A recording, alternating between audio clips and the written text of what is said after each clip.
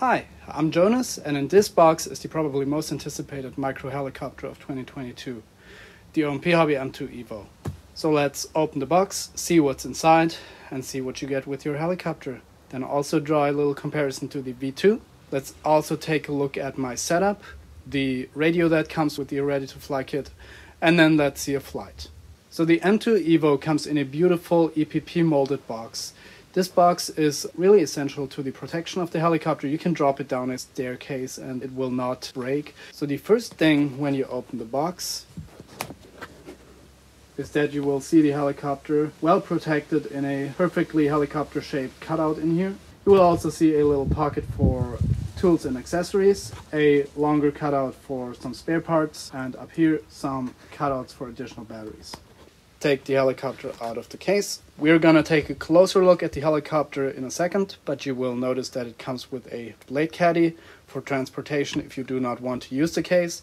And if you remove the canopy, just like that, you will also see that the helicopter comes with a battery pre-installed. This is a new battery, 3S750 mAh. It provides longer flight times than on the V2. And it fits the EVO perfectly from a current standpoint, from a weight standpoint. It's just a really good match. Putting the helicopter aside, let's take a look what you also get. First off is this little baggie of spare parts, which will cover your first soft crash probably entirely, as it contains a spindle shaft, servo arms, some zip ties, a main shaft, and some pre-Loctited screws, so you can just get wrenching in the field and swap these parts out easily. Up here, in this little pocket, we have a flight controller manual. This tells you how to set up your flight controller. It's the same as on the M2 V2 and M2 Explore, so if you're familiar with those, you can just use the same procedures. Additionally, the helicopter comes with a swash leveling tool.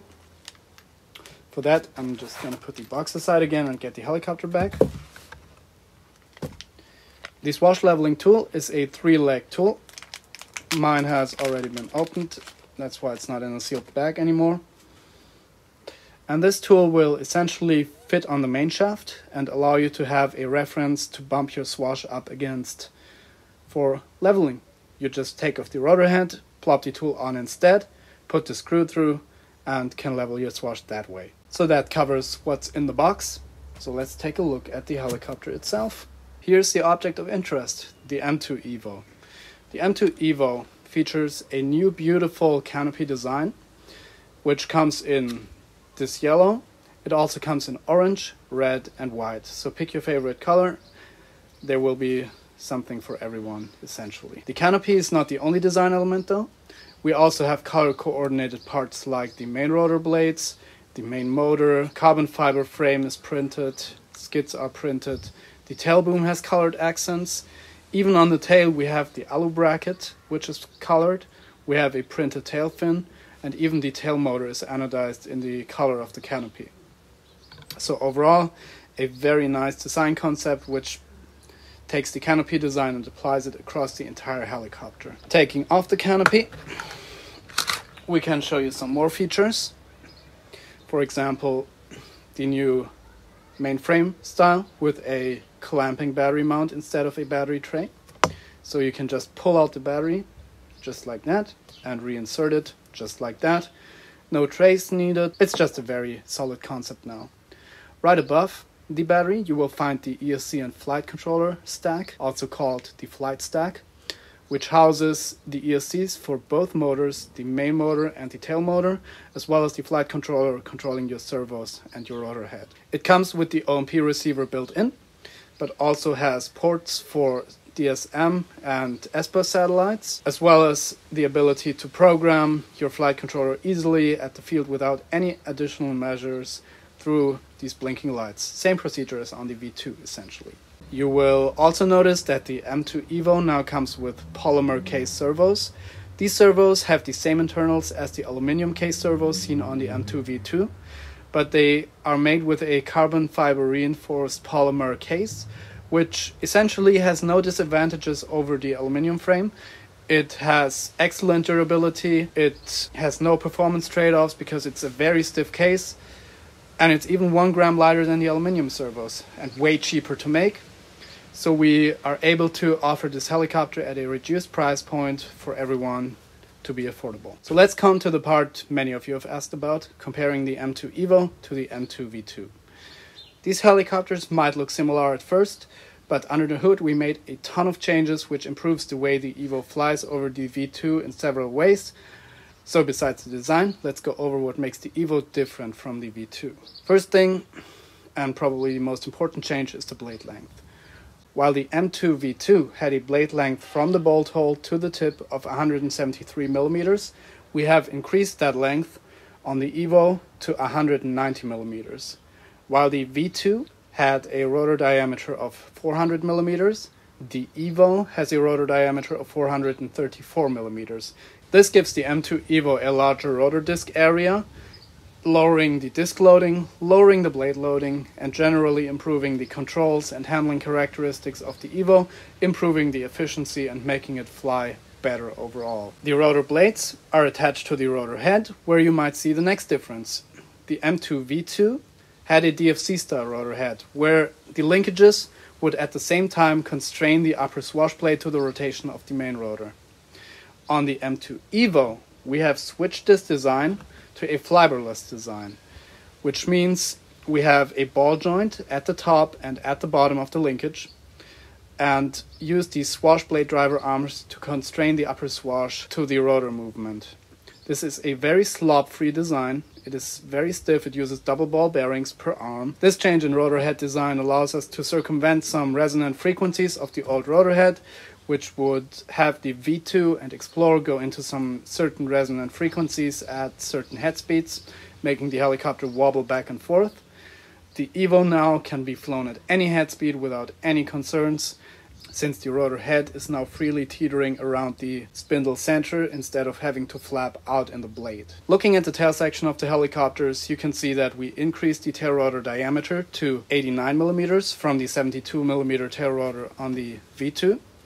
This makes the tail much quieter to operate, gives it more thrust producing capabilities, makes it more efficient, and generally it just works better. This change is accompanied by a larger tail motor to appropriately drive the larger tail blade as compared to the R11.3, and if you plan to upgrade, you should always change these together. Looking at the other side of the tail section, we can see that on the EVO we have a new printed carbon fiber fin versus the plain carbon fiber fin on the V2.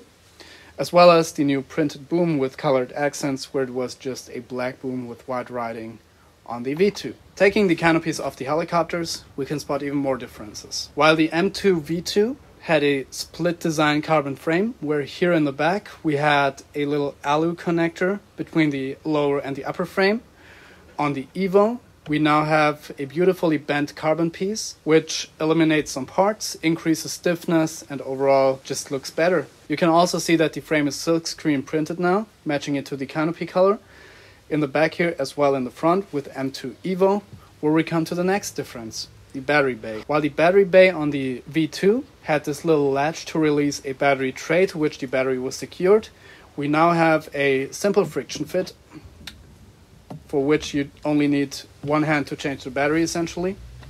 You can just pull it out, place it back in.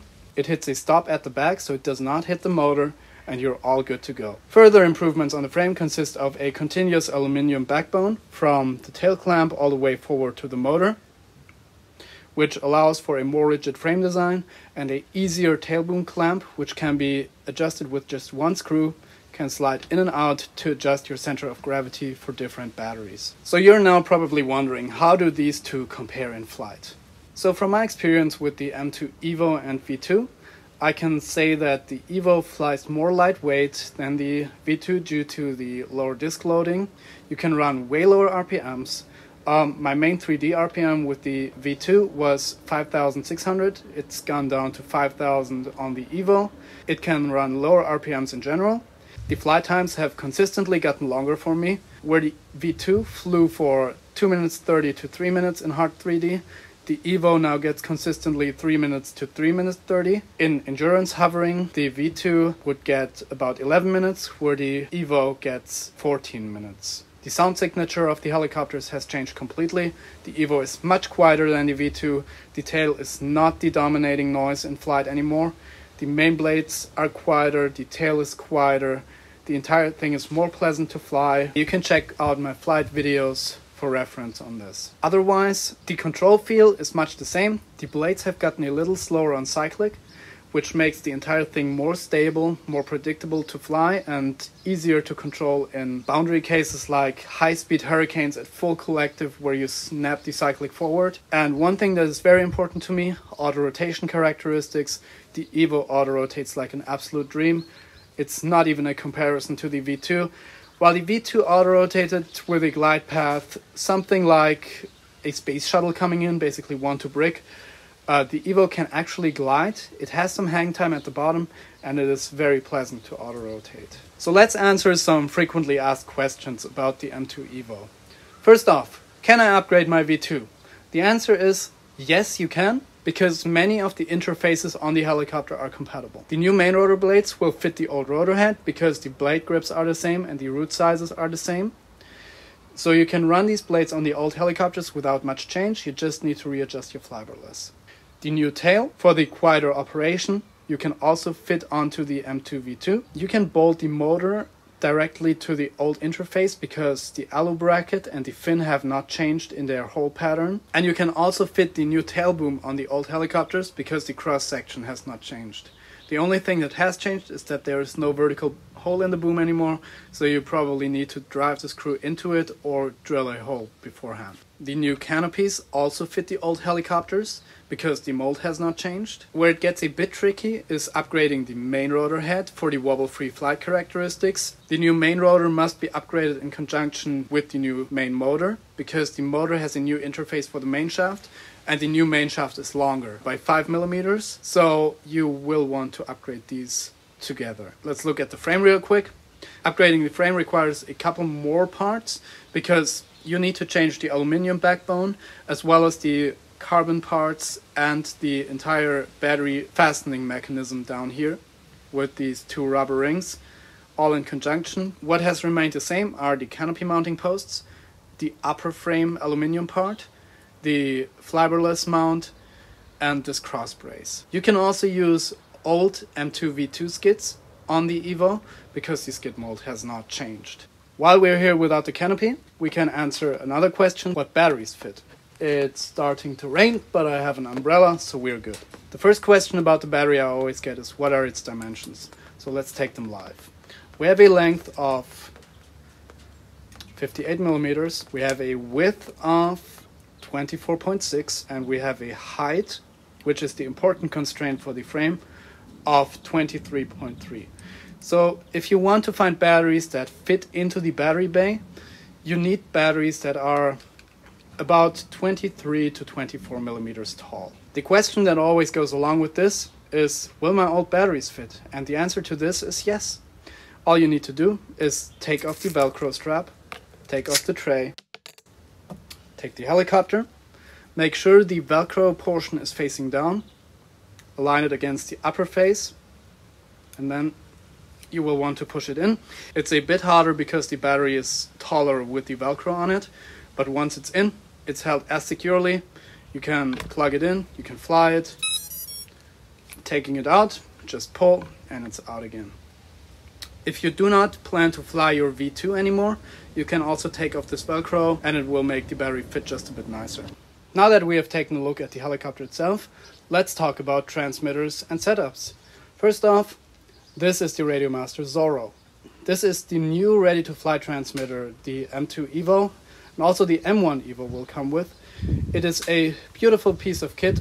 The Zorro is a game controller style radio which fits very well in the hands. It's very ergonomic, offers a full complement of controls with 3 position switches, 2 position switches, sliders, buttons in the back. And I've been using this radio to fly this helicopter and the M1 EVO, and all I can say is it's become my main radio basically. It is really easy to set up with the big screen. It runs HTX by default, so it can run my setup, and it can do all the things I want, including deadband mitigation, custom rescue setup, different RPMs. My setup for the Radiomaster Zorro, as well as the Radiomaster TX16S, which is still a very popular radio, will be available from OMP directly, link in the description, with specifications of what receivers to use them with. If you want my flybarless setup to go along with it, I'm just showing the numbers on screen right now. You can copy these, punch them into your flybarless, and your helicopter will fly just like mine. And with all that said, I will leave you with a flight video from this weekend. Enjoy your M2 EVO, and see you next time.